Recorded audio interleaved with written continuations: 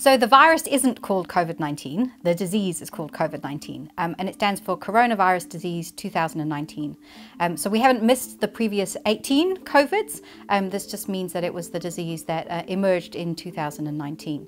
So there are actually lots and lots of coronaviruses. It's a huge family of viruses, and there are several that cause disease in humans. Some of them cause just like the common cold, and they're quite different. So SARS was quite infectious, but was able to be stopped quite early. MERS is much less infectious, but much more deadly. So a zoonotic virus is basically a virus that's come from animals. So it's spilled over into humans from an animal of some sort. And we don't know where this particular virus has come from. So it's closely related to coronaviruses that are found in bats. But what we know with SARS and MERS is that they came probably from bats, but via another animal. So in the case of SARS, that was civet cats. In the case of MERS, it looks like camels are another vector. We don't know what that is yet for COVID-19. So the best way to think of an infectious disease maybe is to think of it as like holding a handful of dice. And so when you throw that dice, you know, you get a set of numbers.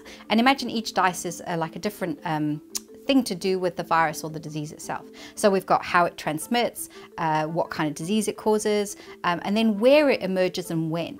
And so with COVID-19, we've kind of thrown almost the worst set of numbers, because what we have is a virus that emerged at a time of the year in a part of the world where people were moving around a lot. So it emerged around Chinese New Year. So perhaps if this had emerged at a different time of year in a different part of the world, it would have played out quite differently. But because also this virus transmits before people realize they have, have the infection, it means that the genie was basically released before we even really realized it.